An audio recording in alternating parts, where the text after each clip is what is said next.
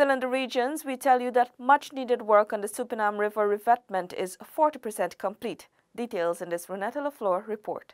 The revetment works cost $120 million, according to Regional Executive Officer Rupert Hopkinson.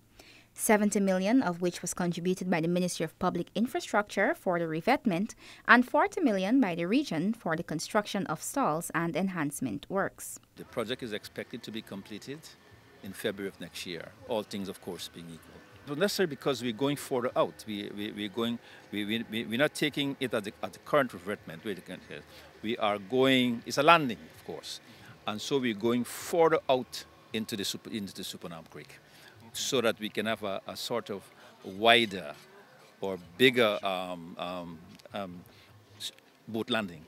Hopkinson also said the area will accommodate up to 40 speedboats. There's going to be the walkway, the stalls, there's going to be even a waiting area. Somebody's talking about a VIP waiting area. So it's going to be a sort of, unlike now, when passengers come, be them senior executives or who, there is a shaded portion that you can sit and you can wait for the next boat. Renetta LaFleur for InfoHub.